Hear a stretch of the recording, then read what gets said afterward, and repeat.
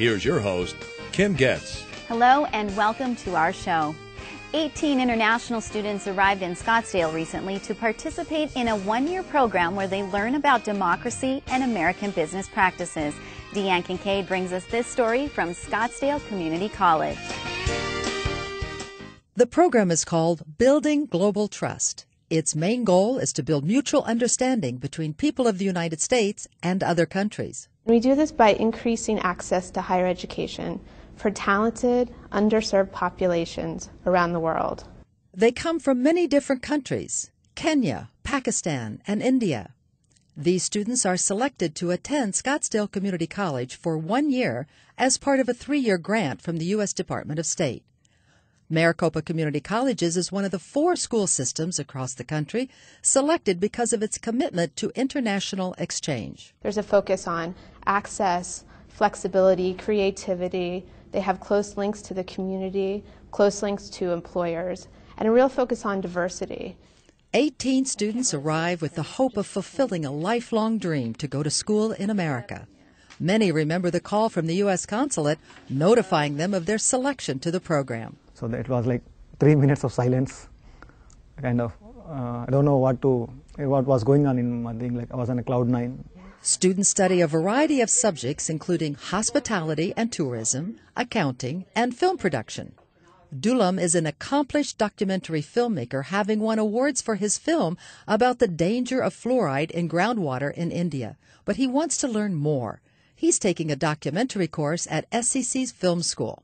This is a excellent opportunity for me to groom myself and to take my skills to the next level. Daniel Kiga Kamo is from Kenya, and he too is studying film. Daniel claims that this is the second time he's been to the United States. Yes, the first time it happened was in my dreams. Each student says they have a responsibility to succeed in this program beyond their own dreams and aspirations. I'm not just here for myself. I'm here representing so many people that hope to have me add value into their careers and into their personal lives once I go back to Kenya. Kiga comes from a country that has suffered much in recent history. He plans to produce a film about the struggles his family has had to endure. Yeah, my dad was attacked by thugs in the city and left him for the dead. Kiga says his father disappeared 2 years later and hasn't been seen since. Kiga is very grateful for the chance to learn and experience another country's culture. They are impacting our lives so greatly and the lives of those that we represent. Along with maintaining their studies, students expand their experience by volunteering in community services like working with the homeless. Program coordinators believe these kinds of community involvements will pay off back home. Those are the skills that they take back to their home country for their own personal careers. They've learned some of the principles of volunteerism, the principles of civic education, civic participation here in an American community. For those who need improved English skills, there is a pre-academic training program which helps them get acculturated to the American classroom. And all students get to experience life in an American family. The students stay with their host families just for the first 2 or 3 weeks while they're adjusting. Gives them a chance to see what it's like to live in a real American family. They also get to adjust to the midsummer heat. It's very hot here.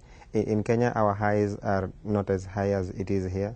You could literally fry an egg here on the road. In Kenya, you may not do that. Students also get to work with local businesses related to their field of interest. Families or businesses interested in hosting a student can contact the project coordinator at this email. So it's a real exchange of cultures and education and learning about the rest of the world through this program.